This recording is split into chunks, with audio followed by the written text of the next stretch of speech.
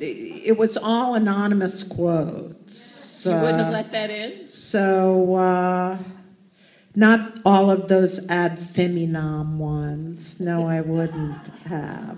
But when the article came out, the truth is, I was, alone at home when it went online at night, and I read it, and it did make me cry. And then maybe 2 seconds after I read it, this fabulous woman journalist colleague that I had known at the Journal named Asra Namani. I don't know if any of you know her, but Asra called me and she just said, "Unless you stop me, I'm going to work."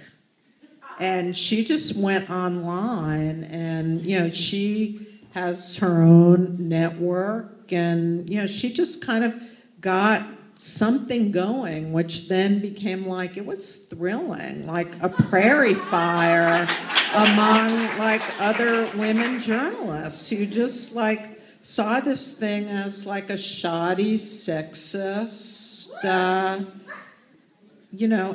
feminem attack on me. And I'm not saying I'm perfect. I'm not saying I'm not stubborn. The story seemed to revolve around this silly fight that Dean Baquet, the managing editor of the Times, and I had one day. But who doesn't occasionally have spats with coworkers? And this one blew over in less than a day, as most do, and it's just kind of a nutty piece.